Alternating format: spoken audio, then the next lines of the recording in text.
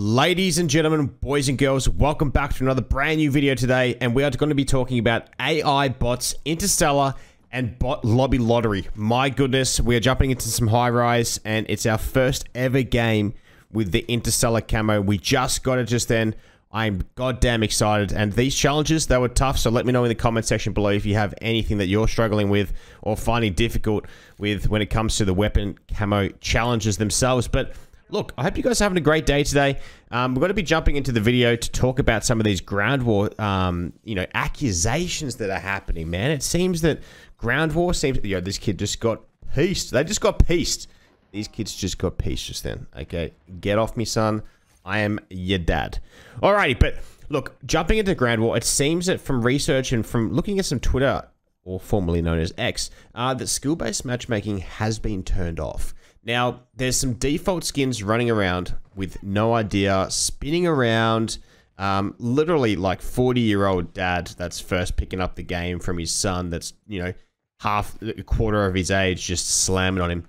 And it seems that the ground war has no skill-based matchmaking. You know, jumping into that, they find it too difficult to do that. Now, this poses the question to me, right, that maybe they're struggling to get enough player base. Maybe? I don't know. This is just a bit of a tinfoil hat speculation here, okay? A little bit of that speculation. But look, I think that we forget as well that seeing these burgers due to, you know, how much skill-based matchmaking has been ramped up over the years. I feel like since after Black Ops 4, it was barely there. But since then, it's just been slowly on that incline. You know, it's just there. We're on the bell curve, but we're yet to have the decrease. We're yet to hit the median, and we are still skyrocketing like some really good stocks of a company that's rocketing right now. I don't know. Actually, probably Activision. Their stocks are probably going up. Their stocks are like their skill-based matchmaking, just skyrocketing. Okay, we're going to assume that they're going well on the marketplace. So there we go.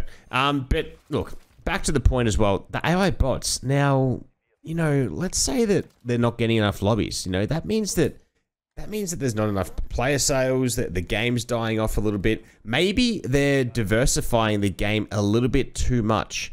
A little bit too much. You know, there's too many game modes. There's hardcore with all the game modes. Then there's core with all the game modes. Then there's going to be the 10v10s. Then there's going to be ground war. Then there's war mode. Like, man, player diversity, it's split up. It's like my debate that I always have with my friends. I'm like, you know, plunder and all that type of stuff's great, but when you add plunder, when you add Warzone, you know, solos, duos, trios, quads, plus, you know, an LTM mode, like you've got all these 150 player lobbies, like that's already just there, like nearly at, you know, like 800 people just there off the top of my head. It's crazy. It honestly is crazy. And I think that they might be struggling and they're not going to be bringing that out. But look, I think that this is the thing, right? They choose to add these bots, maybe as actual bots, because they're doing a little bit of pre-season testing for when Krampus wants a slice of you and your mum and slide cancels into her DMs whilst ruining your KD. I don't know. That could be another theory. Okay, we're just spinning things out. Okay. But that, you know, we're going to segue on to the next topic. And, man, I miss Christmas Noobs, bro. I miss that shit. That was the peak of Call of Duty. That was pinnacle. I remember I used to wake up in the morning and tell mum and dad, and they'd understand. Like, did you guys do the same? Did you guys miss that too when it comes to Christmas Noobs? Because, my God, that was the best Call of Duty gaming ever. You wake up, you put clothes on between games, you're rushing, you're playing, you're loading up, you're putting one sock on, then drop into a game of Dom, then you put another sock on, then you jump into the next game and whatnot. That was it. Just playing. Grinding for a few hours, get it together with the family before the Christmas feed. It was such a big thing that literally, like, everyone in my family knew that I'd do it. So they're like, did you slay out Jacko this morning? Yeah, I did. Did you get out of your system? Absolutely not. I'll be on tonight. But when it comes to that, I feel like that nostalgic right there, it needs to come back. You know, Christmas, imagine that skill-based matchmaking turned off on Christmas Day. The numbers would be off the Richter scale, mate. Now, not to mention that not everyone celebrates Christmas as well with family either. So if you know someone that is alone this Christmas, or and they have free plans, then invite them over, hit them to catch up or something. It'll make their day. Keep your bros and sisters close. Okay. Now I unlocked Interstellar, and holy heck, that was some tough stuff. I'm literally sick of Rust. I'm never playing that map again. It sucks. I'm done with it. It's mindless running around tanking the KD. I am completely over it. And not to mention, man, like some of the people that I versed in Rust, they were so sweaty, bro. So sweaty. So sweaty, bro. It was ridiculous. Now, there were some bad challenges on the camo grind. And I'd like to know in the comments what you guys think the worst challenge was. If you're stuck, or, what it is so far that you're on. But I tell you what, I found the worst challenges. One of the worst was revenge kills with a knife, which is when someone kills you, you've got to like deliberately like chin them. You've got to hit him with the chin, let him kill you, and then you've got to go find him again with a knife, and then you need to do that 15 times for the revenge kills as well. And this guy got absolutely smoked. We got the advanced UAV. I'm absolutely piecing up this team.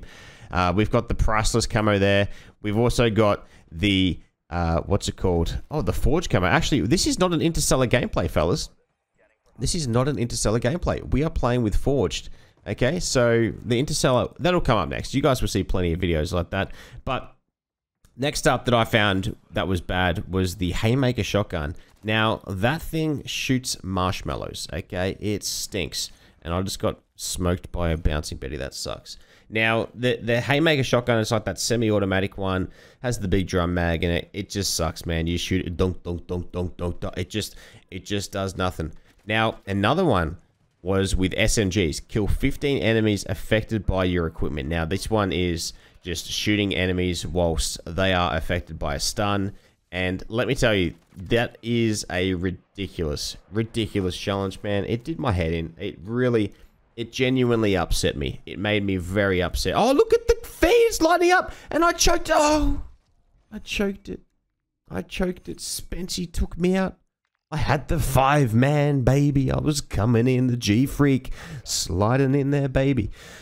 But the equipment, stunning people, and then jumping around the corner and doing that, especially on Rust, it was so hard, man. It was the biggest pain in the ass. But I don't know who's over there at Activision Sledgehammer Games, but man, I was struggling with that. Like, even like the headshots, when it comes to the headshots one, I would be like, oh my god, man, like I'd just be choking the headshots. But anyway, I am piecing in this game, popping off. The biggest burger team I've ever seen in ages, and it feels good to be using a competitive gun for once.